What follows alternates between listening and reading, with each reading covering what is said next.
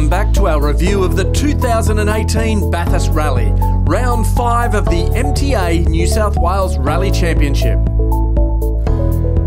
But before we get into the outright competition, let's have a look at some of the other teams competing. Brett Middleton and Andrew Benefield were in the only front-wheel drive rally car entered. They had issues for the morning stages with an alternator bolt break-in. Their only spare back in Sydney. 100 double caution. Remember he said that they were real.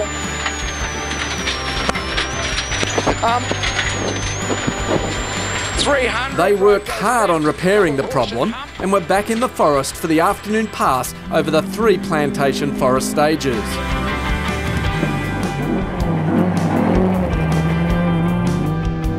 They may have finished dead last, but to even finish was an achievement. Look, it's been an interesting event. The first heat was a bit of a non-event for us, but we had a lot of fun on the second heat, and I think it's fantastic to have a rally back out in Bathurst again. It's good to be back in the forest where the pine trees are. There's a little bit of a different environment to running, say, Bateman's Bay and Midder and the other rounds of the MTA Championship, but it's a really challenge. And the roads haven't been run by the State Series for quite some time, so look, it's good to do something a little bit different, and I look forward to the event again next year. Mark and Harrison Hudson were in the only non-Lancer 4-wheel drive, still running after the midday service. But unfortunately, they wouldn't make it to the end, retiring at the end of stage 6, the second run over Bob's Creek.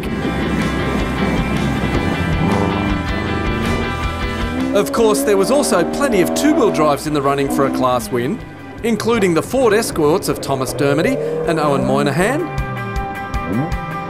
PJ O'Keefe and Paddy Skelton,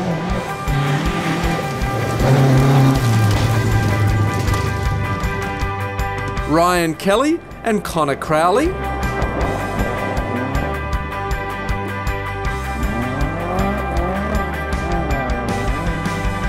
and let's not forget the Datsun 1600 of Gary Yeomans and Cam Baker. But it was the team of Mick O'Hagan and Michael Benson in the Mark II Ford Escort who would take the 2-wheel drive class honours. But we'll cover all of this in our extensive review of the East Coast Classic Rally Series.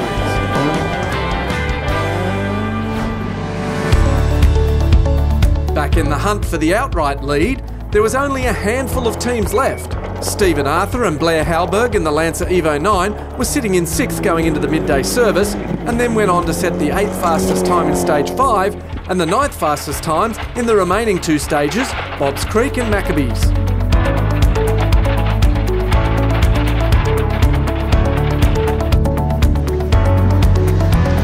This was all they needed to hold on to 6th outright for the event. So now the fight is on for the top 5, and as predicted, it's an all Mitsubishi Lancer race for the podium. Paul and Sean Newman in the EVO 4 were extremely consistent over the final 3 stages. They were the 7th fastest in each of the 3 tests, and that was all they needed to finish 5th outright.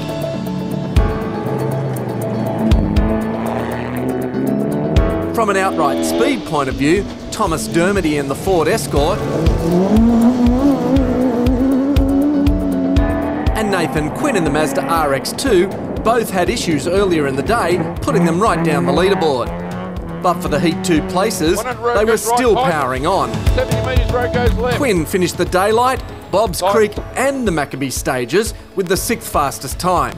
A great effort, especially after the wheel came off, taking out the brakes in Heat 1. Dermody likewise was fast, setting 5th fastest stage times in each of the stages respectively. Turn right more than 90. 200. They would have featured well in the outright race had it not been for their earlier problem, getting beached in the first run over Daylight, losing over 10 minutes. 1 kilometre. Ron and Lachlan Moore came into the last 3 stages in 4th outright.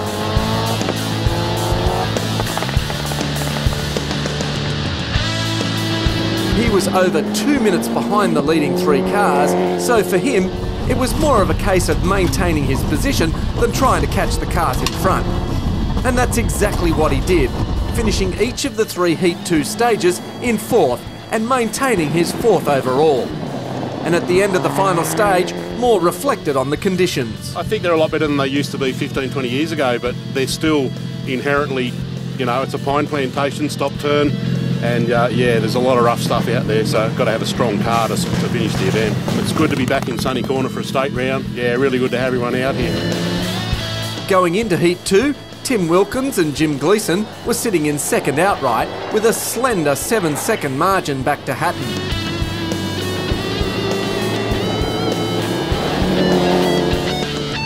Wilkins was the first car into the 2nd pass over the daylight stage, setting a time of 15 minutes and 5 seconds, 11 seconds quicker than his first pass over the stage. Next in was Brinkman, his first stage with a chipped 3rd gear, so it'll be interesting to see how they go, considering these roads are suited to 3rd gear.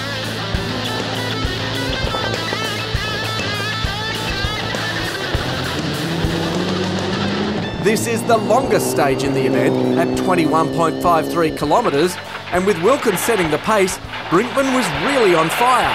He set exactly the same time that he did on the first pass, 14 minutes 58 seconds, a 7-second margin over Wilkins.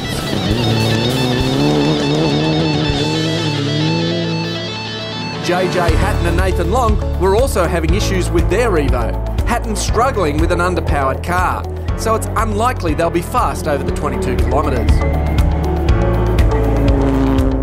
Let's go on board the Evo for the long straight sprint to the end of the daylight stage to get his time.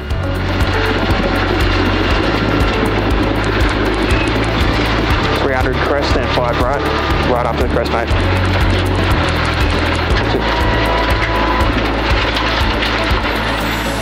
Wow, that's an amazing time. 26 seconds quicker than Brinkman. That also jumps them up a spot into 2nd outright.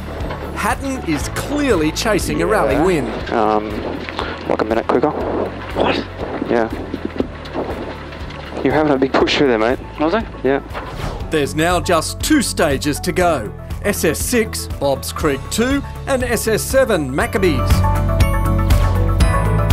Wilkins was fast, much faster than his first pass over the stages. He took a whopping 25 and 31 seconds respectively off his times from the first pass of these 2 stages. This was exactly what he needed to secure 2nd in Heat 2 and maintain his 3rd outright.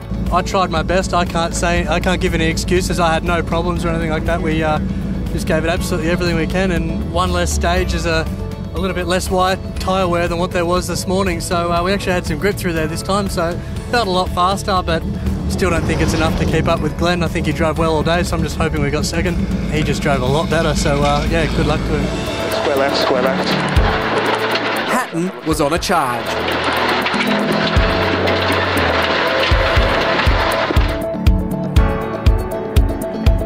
He won the Bob's Creek stage, 5 seconds quicker than Wilkins. And in Maccabees, he was still pushing hard. He needed to beat Brinkman by 24 seconds to win the event outright. His time at the end of the stage was impressive, but he'd only gained 3 seconds over Brinkman and had to settle for 2nd outright yet again. Yeah, I've had good fun. I'm still here, finished another one. Don't know where we are with times. Would like to have a lot more power. I was down in power all day, but as Nate said, I actually think it made me drive better because I couldn't run wild, I couldn't do anything, I had to keep it neater. But I actually had fun even though I had no power, but we need to figure out what's wrong with the car for the next round, that's for sure. Hatton's impressive times in Heat 2, winning every stage, gave him maximum points and the Heat 2 win. Brinkman and Smith were still quick over the final 2 stages, beating their previous times in the Evo 9 Lancer, but it wasn't enough to keep up with Hatton. But Brinkman's 51-second lead going into Heat 2 was good enough to keep him out in front for the outright lead and the win. Co-driver Harvey Smith looked exceptionally happy with the win at the end of stage. He's good now, he's in a bit of pain, been in a bit of pain all day, hurt his back, but I think it's gone away now. Yeah, I was quite surprised. I thought we'd lose a lot of time because that's a 3rd year rally, but no, it was good, managed it pretty good. Let's confirm the placings for round 5 of the MTA series. And don't forget, there's just one round to go, and whilst it's looking good for Brinkman and Smith, anything could happen at the final round of the championship. Join us in Cooma on the 20th of October for the Kosciuszko Automotive Monaro Stages Rally, where we'll crown our 2018 New South Wales Rally Champions.